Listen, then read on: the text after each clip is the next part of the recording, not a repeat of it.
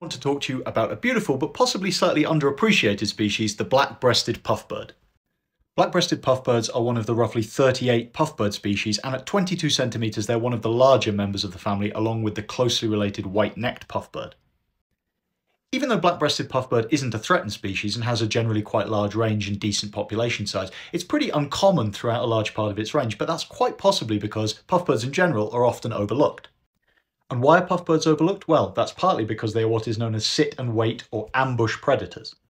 Sit and wait predators do pretty much exactly what their name suggests, as this individual here is doing. They sit largely motionless for long periods of time, simply waiting for their prey to cross their path. And this habit, common amongst most species of puffbird, has given rise to a Spanish language nickname for the family, bobo or bobito, which basically means dummy. And in fact, the genus of this species, Notharchus, derives in part from the ancient Greek for sluggish.